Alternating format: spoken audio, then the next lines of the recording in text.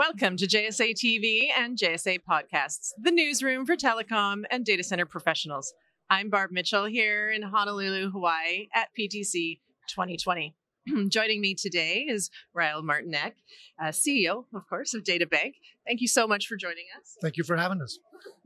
Let's get right into the questions. I think one of the things we wanted to talk about was the data, of course, a key focus for DataBank is secondary markets. Can you talk a little bit about network neutrality and how that affects those markets? Sure. It's something we've been focused on in terms of promoting the viability of these markets. Secondary markets are a little different than primary markets in that there's typically only one kind of key interconnection point in those markets. So kind of everything comes back to that location.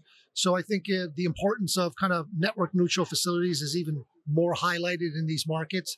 So one of the things we've been focused on in these in our secondary markets is to what extent can DataBank help kind of diversify those markets and promote kind of a range of options so that users can kind of connect in more than one place to create the diversity that they're accustomed to in primary markets. It's rare in a secondary market to have 2-3 carrier hotels, but it's obviously something that happens in all the primary markets. So that's where we see kind of DataBank's role is helping to enhance that ecosystem to make these markets more attractive for kind of users of that infrastructure. And further to that, on diversity is a big part of this, as you said. And I know you've spoken a little bit about that over the past year. Is there anything more you'd like to add on that? So, obviously I just talked about the interconnection point, which is about data center, but obviously we all know that the network piece is just as critical as the data center piece. So, similar to the kind of the lack of options from an interconnection perspective, these secondary markets also many times don't have multiple dark fiber connectivity options. So that's something we started working recently with Zayo Networks, which is a company obviously that everyone knows and is now part of the Digital Bridge family. And it's great to be able to kind of, collaborate with, kind of a fellow portfolio company to combine up our assets and deliver a unique solution in the marketplace that we think is needed to, again, allow these edge markets to, reach the level of importance that they should. And you've made recent new enhancements to your customer portal. Right. Can you talk about the benefits of that?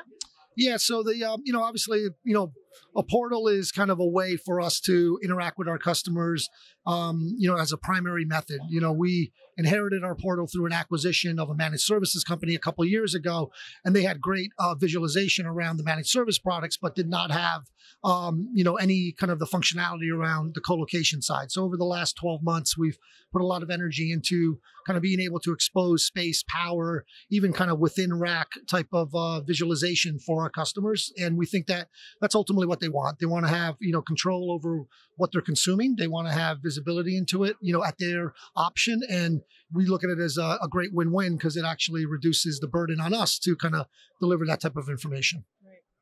So let's talk about the future. So what's your move forward strategy? And I know there's been some, of course, talk about the edge and how does that factor in? Sure.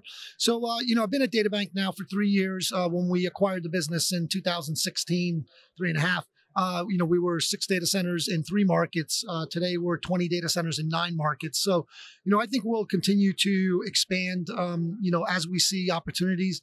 When we typically go into a new market, we do it through an acquisition. So it ends up being a little more opportunistic than it is predetermined because we can't control kind of, acquisitions. But, we think that, markets like Indianapolis, which we added last year, there's still another dozen of those markets in the U.S. where there's opportunity from a growth perspective and kind of a competitive landscape where we don't think there's high quality inventory in those markets. So I think you'll continue to see us kind of run the same playbook that we've done over the last couple of years and to expand the portfolio in that way.